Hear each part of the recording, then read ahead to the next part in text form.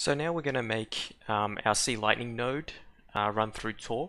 You can see in the Spark wallet when you go in through your node that it says here this node does not accept incoming connections, and you'll also find that there are no IP addresses or any way of being able to contact you from the outside world.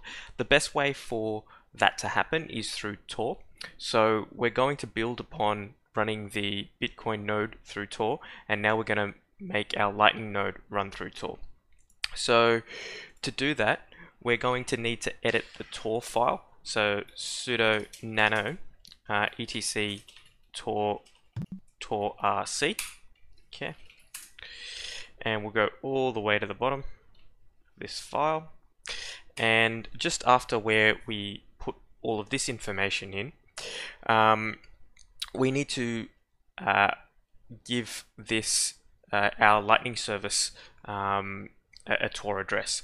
So to do that, we just type in hidden service dir, and we go var lib Tor, and we'll give it a version 3 Lightning address. So Lightning service v3.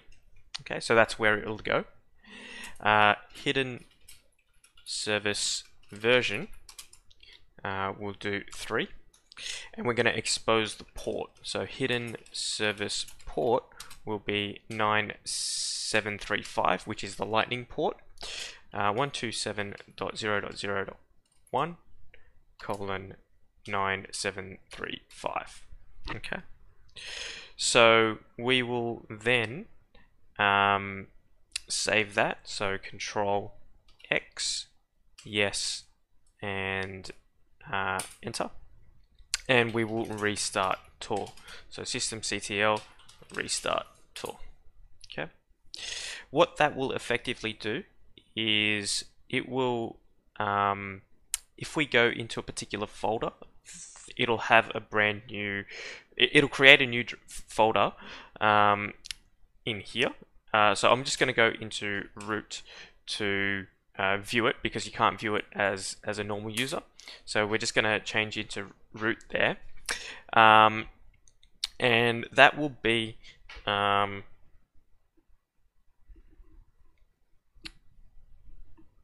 cd var lib tor. Okay, and you'll see a folder here, Lightning Service version 3. So cd Lightning Service version 3, and in here will also be the host name. Okay, so we're going to grab that host name. So if you want to nano into that host name, then it'll create an onion address for us, and that's the onion address that we're going to give out to people who want to connect to us. Okay, so we will copy that and use that in just a second. So we'll put that to the side here. We're then going to need to edit our config file in our Lightning directory. So that is sudo nano.lightning config. Okay, so that there, and you'll notice that we just created an alias of Lightning node 123. Okay, but we're also going to need to add some more lines as a result. The first one is bind address equals 127.0.0.1 / 9735. Okay. The next one is proxy equals 127.0.0.1 / colon 9050. And we also need the announce address. So announce addr, and we will copy this address into our there, and we'll also add colon 9735.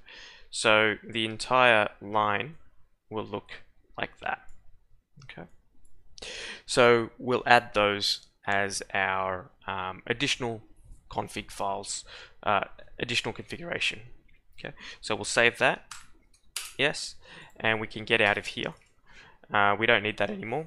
And if we ever do want to So we'll exit out of there. But if we ever do want to read out that Tor address again, or get it, we can go sudo cat var lib tor lightning lightning underscore service underscore v3 slash host name, and that will spit out the Tor onion address for you. Okay. So we'll now go back to our Lightning and restart that. So sudo systemctl restart lightning D. Okay, and then we'll also just check how that's going. So let's look at the status. Okay, looks good. And then we'll also just restart Spark Wallet. Okay. And hopefully now, if we go into the node, we can see our full address that we can give to people. That message of it's no longer accepting any incoming connections is gone. And it's got our address here as well. So now we are fully within Tor. And so we can use this to give out to people to connect to us, to our node as well. Okay.